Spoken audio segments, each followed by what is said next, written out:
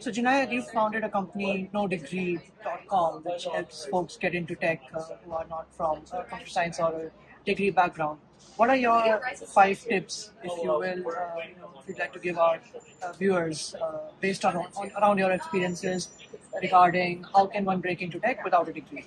Hey, my name is Jonaed Iqbal. I'm the founder of nodegree.com and host of the No Degree podcast, where I interview people without college degrees and have them share their story. So today I'm going to give you 5 tips on how to break into tech without a college degree. So people have this misconception that you need a college degree, that you need a computer science degree to sort of break into tech. So the first thing is, what I would tell you to do is really look at online resources. So obviously check out Kunal's YouTube and check these resources. But here's one thing, a lot of people will watch 1 or 2 videos, but don't stop there. I would tell you, watch 50 to 100 videos. Really immerse yourself into the technology. So the first tip is check out good YouTube channels of technology. There's another channel that I would recommend, Coding Phase, who gives a lot of guidance on projects that you should do.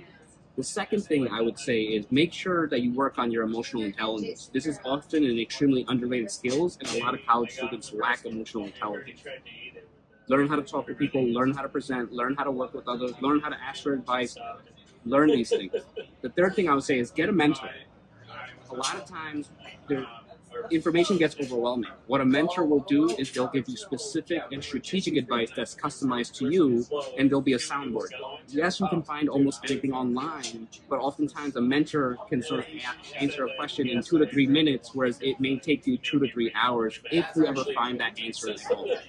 The fourth thing is, I would say, network and join communities. This is very underrated. A lot of people find jobs and they find mentors in Slack communities, Discord channels, and all that.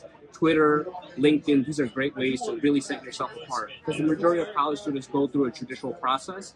Don't go through a traditional process because you're non-traditional. Use a network, make lifelong friends. And the fifth is be consistent. So many people fall off and they stop. Be consistent, realize that it's not short term, and stick with it. Stick with it, and with enough time, you will break into tech without a college degree.